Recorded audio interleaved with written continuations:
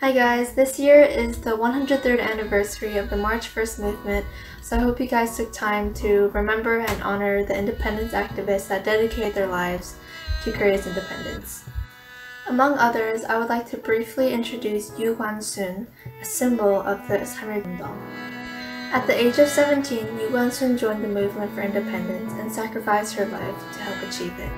Even after being captured, thrown into Seodaemun Prison, and being brutally tortured, Yoo Gwan Soon and her peers overcame pain and fear by singing a song crying for their will for independence.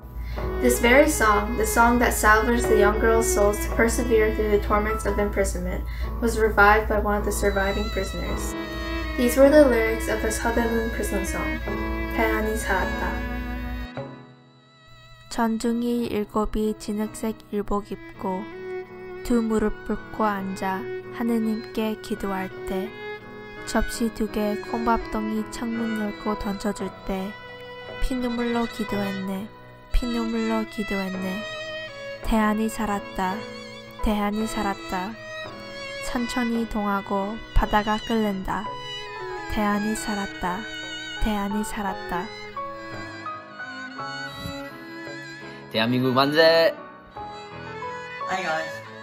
As you guys know, March 1st movement is very important for Korean history because it marks the beginning of our nation and also our independence from Japan 100 years ago.